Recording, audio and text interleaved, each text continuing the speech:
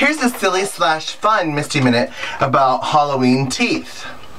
This brand is called Rotten Teeth, and I went to the Halloween mega store because the day after, and actually this whole week, they were doing 50% off Halloween things. And I bought a bunch of stuff. The one thing I wish I hadn't gotten was I got 2 sets of teeth.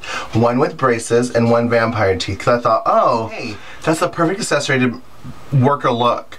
But the reality is, and I didn't think about this then, so I'm telling you now, common sense, where you put the teeth, right, is all pink. So when you put it in your mouth, it's going to be pink where your teeth are. The teeth here are much lower. So if you're going to get fake teeth, whether they're braces or vampire teeth or werewolf teeth or whatever, make sure that the teeth are actually where your teeth go.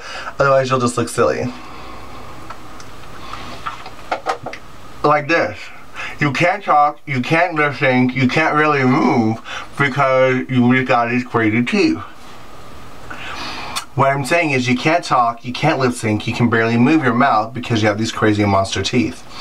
But I will say that the Fit gel is really good.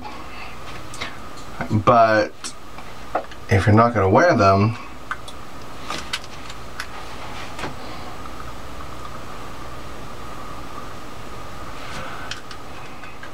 at least it was 50% off. But I will say that when you get the, what's it called, thermoplastic teeth and you just have the one tooth, and you put the one tooth and one tooth, that's the really good kind. I had one of those a couple years ago. But the whole thing like this with the big gums, nasty. You don't want it. Loving you is easy.